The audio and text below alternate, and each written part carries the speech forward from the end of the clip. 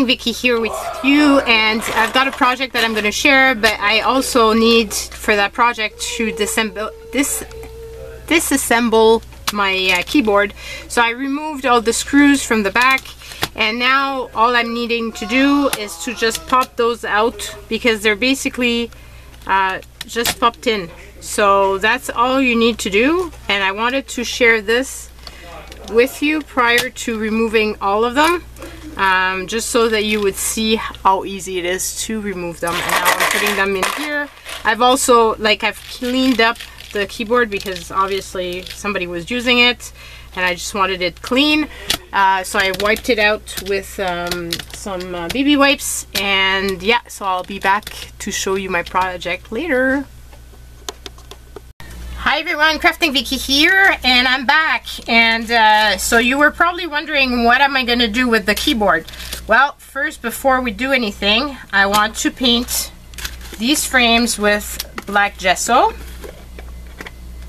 So let's do that first. And this is a cheap Art Mind frame. I believe it came from either Michael's or the dollar store, but I would think it's Michael's. Doesn't even have a glass, so very, very cheap, but that's okay because this is my first experiment on this,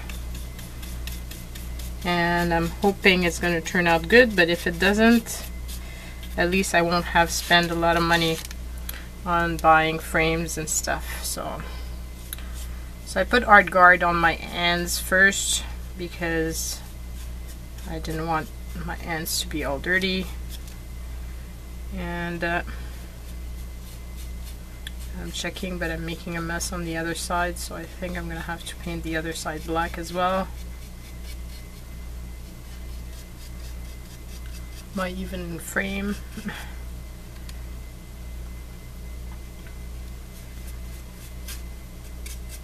So this is just natural wood, doesn't have any prepping on it, so it makes it very easy to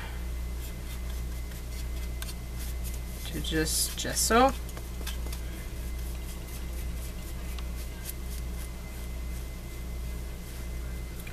Just want to make sure that I don't have big drip lines.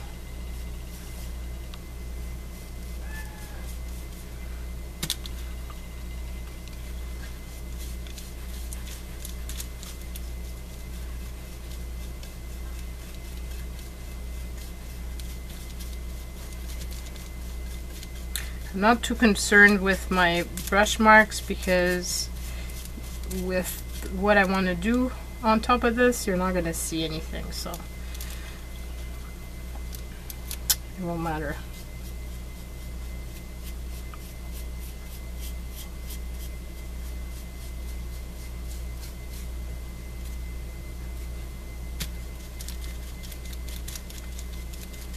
So I have to admit that this is not my original idea. I wasn't the one who came up with it.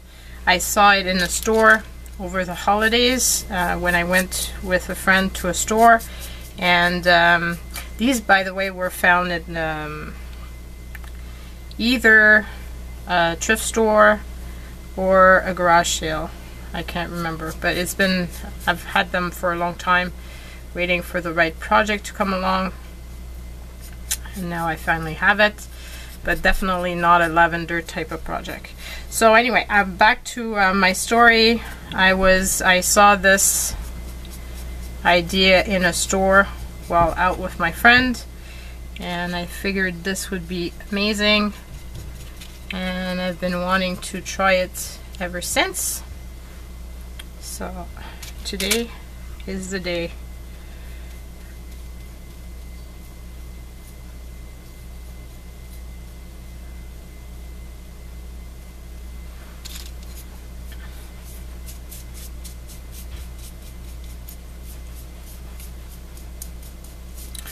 Or you can use whatever frames you have.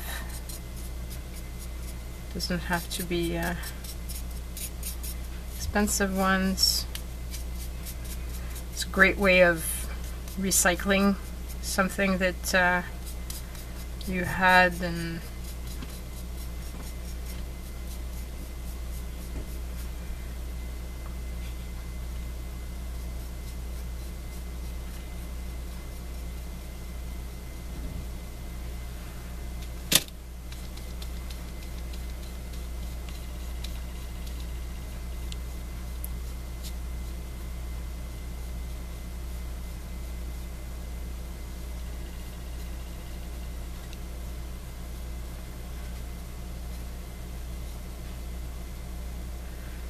okay, so I'll let these dry and I will be right back, and I'll do the back and then I'll be back.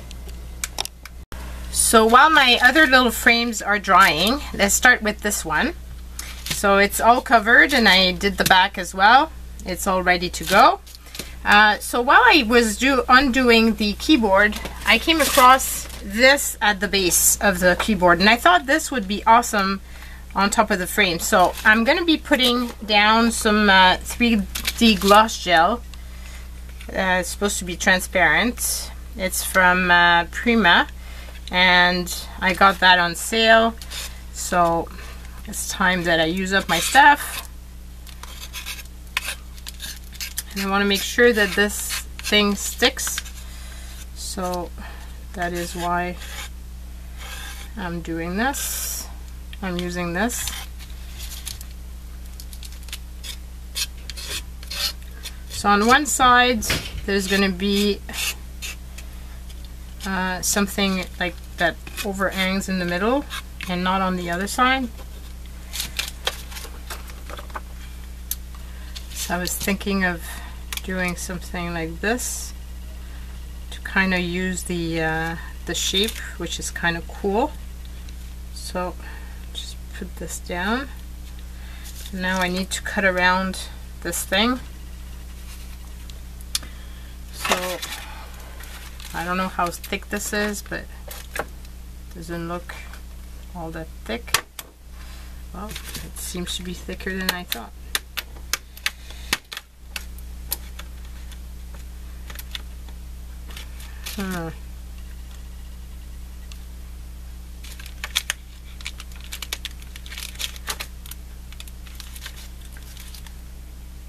So maybe let's turn this over and mark it with a pen.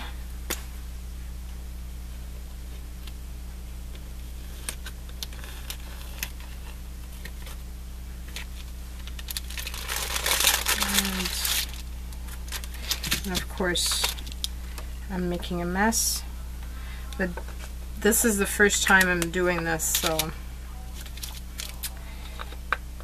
I'm learning as we go.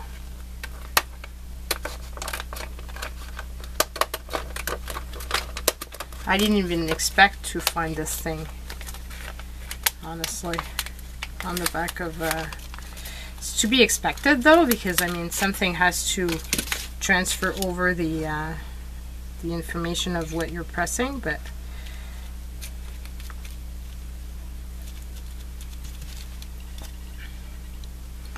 so I don't mind the overhang in the middle, but I don't want to overhang on the side.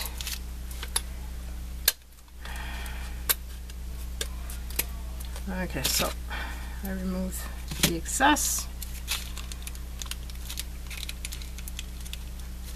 Perfect.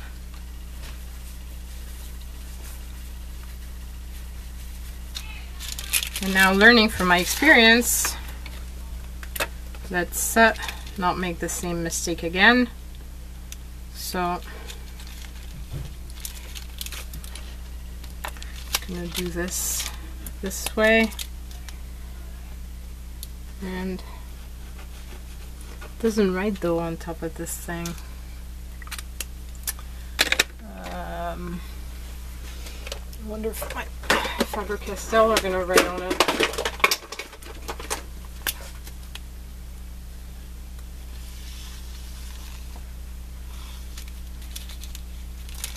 Yep. Okay. Good.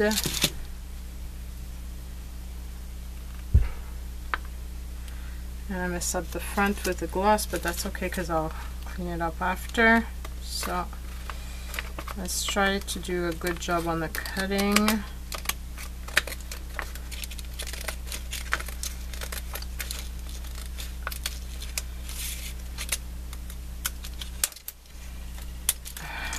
Okay, so we've got that here, and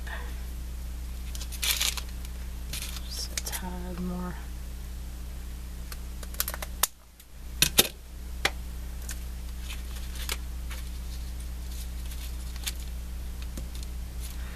Like that.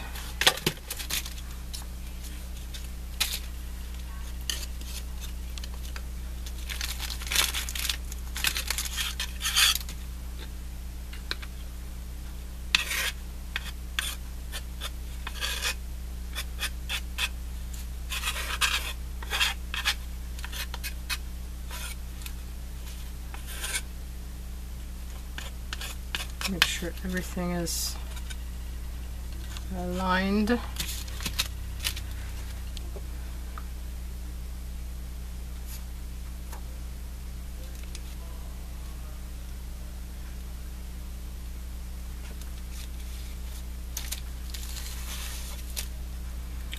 Press this down well.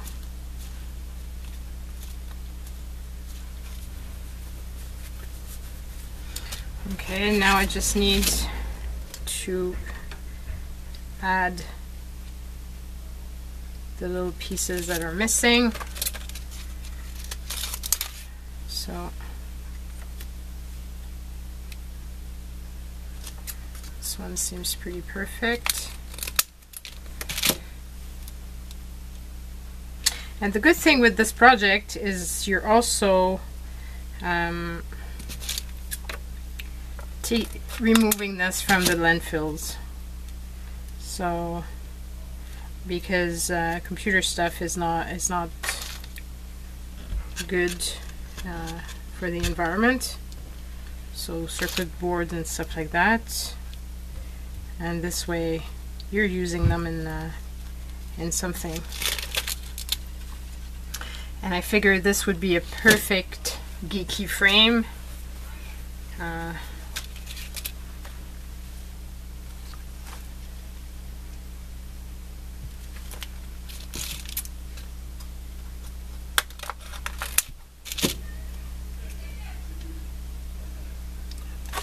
Perfect right there. Just add a bit more.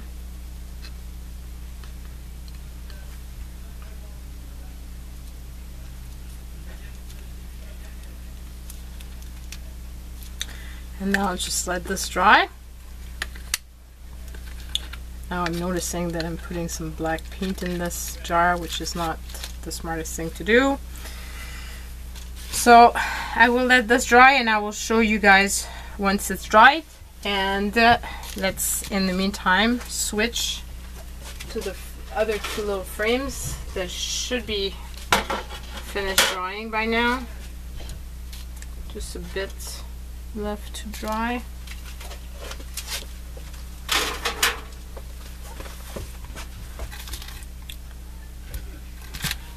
So let's dry this off because then I really want to get going.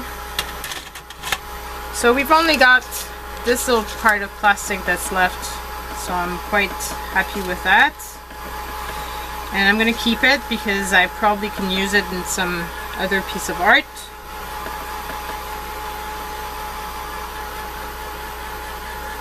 I just think it's really neat. Okay, so for these, what I want to do is to use them up, and I don't, I guess it can go whichever way.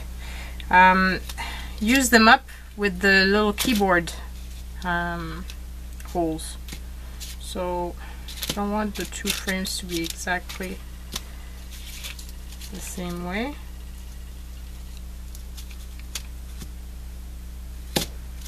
So let's do that like this. So now I've got all those little pieces that needs to find a home. So this is kind of like a puzzle piece where you make it fit to the puzzle.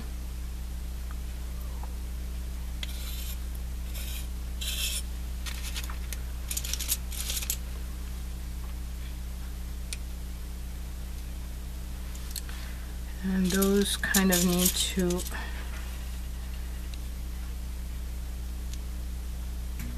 that's why you need to use the gel medium, because there's a gap.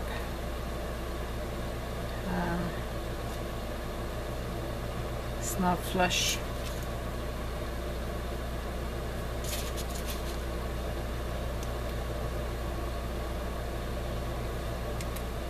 Oops.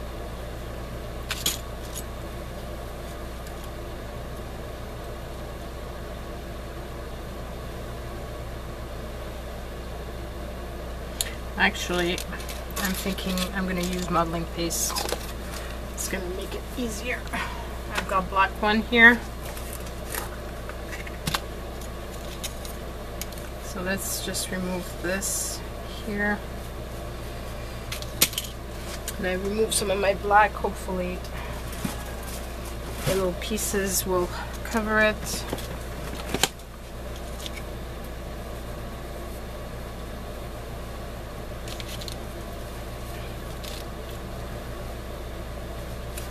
I'm going to take a smaller spatula as well. Okay, so I'm just going to apply the modeling paste on top of this so that I can fit the keys inside it. I think that will be easier to make them stick. So before I cover the full frame, let's try this out and see how that goes.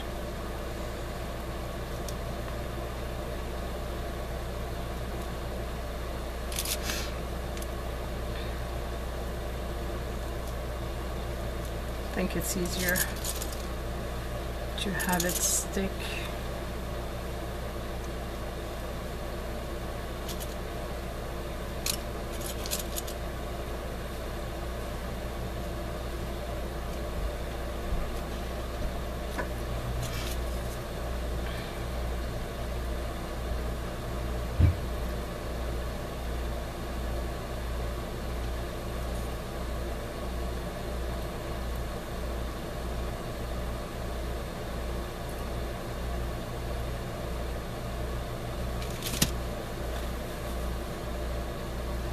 Ended up with gel medium on top of this, so just trying to remove it a bit.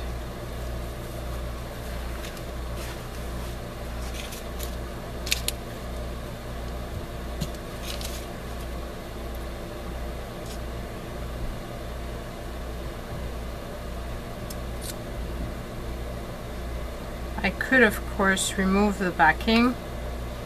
That might be a good idea. Like cut off the little excess pieces, but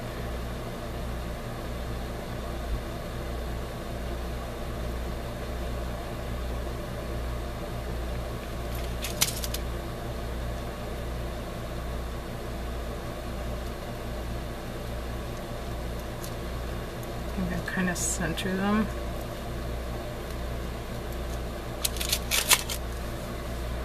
I don't have enough space here to put another row, so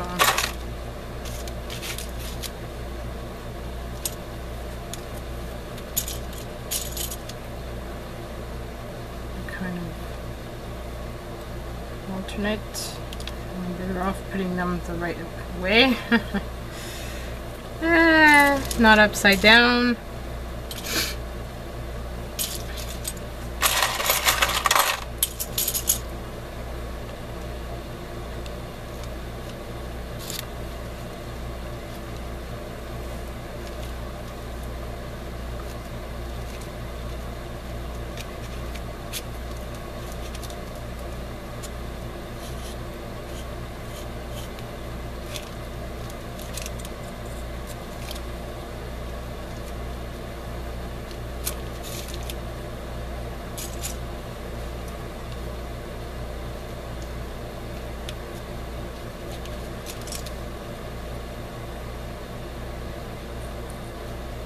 center the top row as well. And the modeling paste on the rest will just give it a nice finish.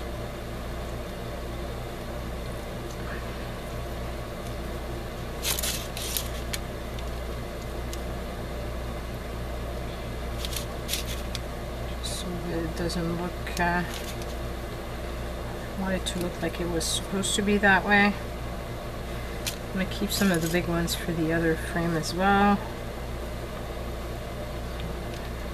That can be, change this up a bit, put this here.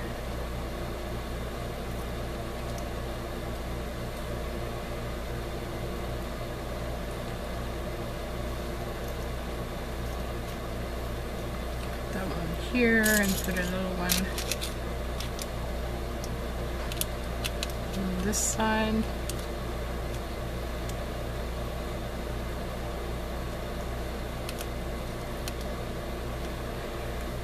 And I'm putting gook all over them because my hands are all a mess.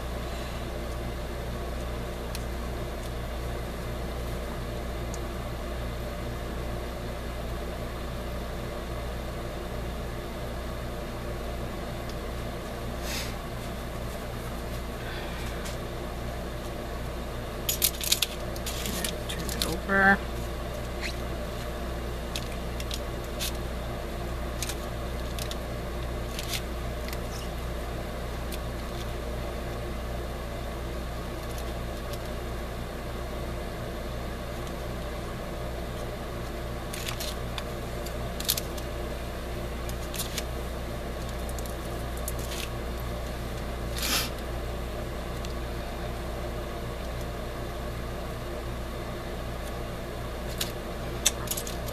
So now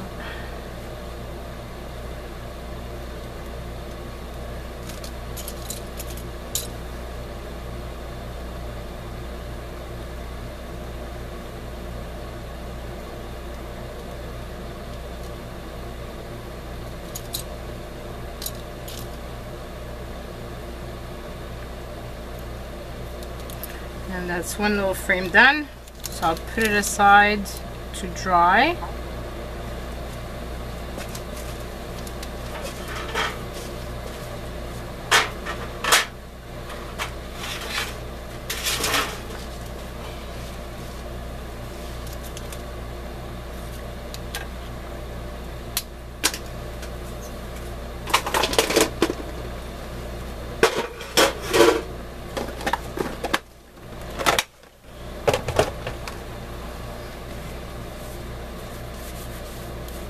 Just clean it off a bit.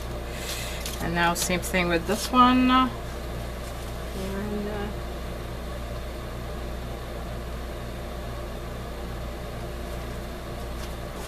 put it this way.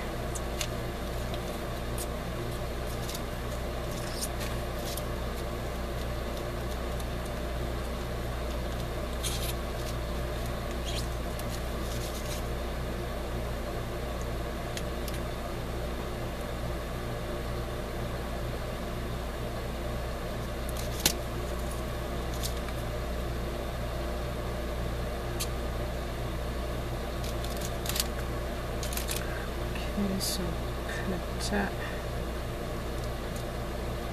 big key.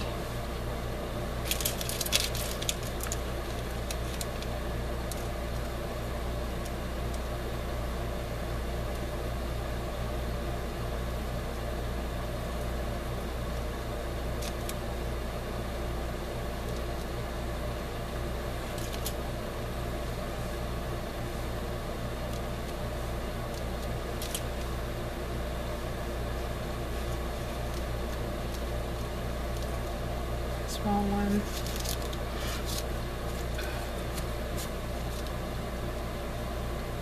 I'm really hoping that once this is all dry, that it looks as amazing as I'm thinking in my head that it will.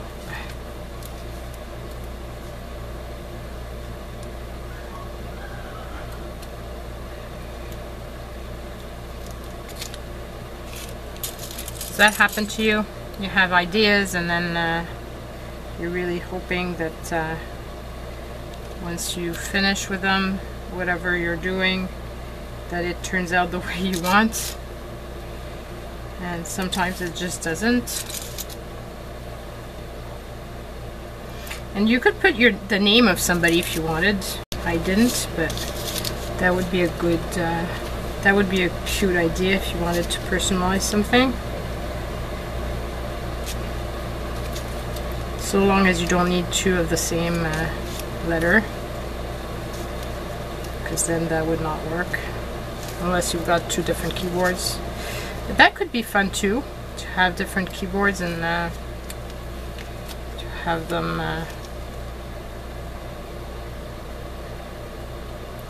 that the letters might not look exactly the same.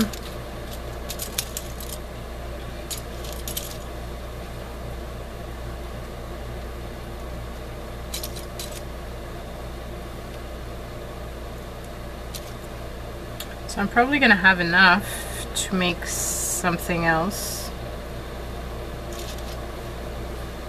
But if this turns out the way I'm hoping it's going to turn out, then I might do more. And I'm thinking that this could be a fun thing to sell at a craft fair.